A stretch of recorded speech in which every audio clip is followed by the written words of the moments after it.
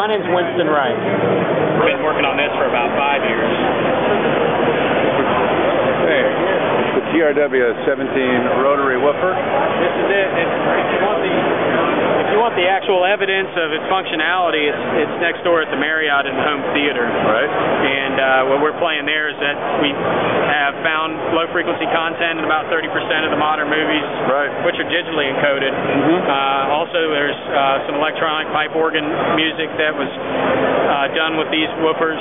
They wanted a 32-foot and a 64-foot stop, so we gave them that 16 hertz and that 8 hertz capability. Yeah. We put 6 of them at Niagara Falls Welcome Center for a special effects panoramic screen table rock house venue. There's a couple home theaters here in the Bay Area, home theater in Florida, a home theater in New York that an engineer is putting.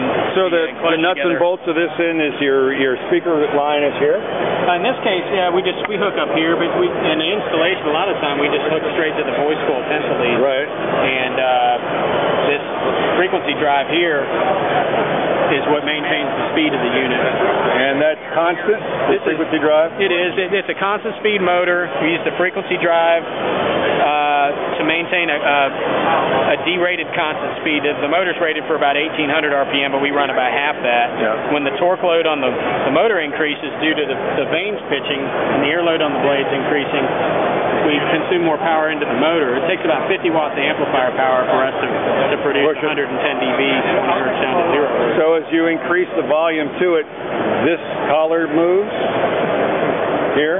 That's correct, yeah. And that changes amplitude, the pitch. The more pitch in the blades, the more amplitude you get, and the more speed through the blades, the more amplitude you get.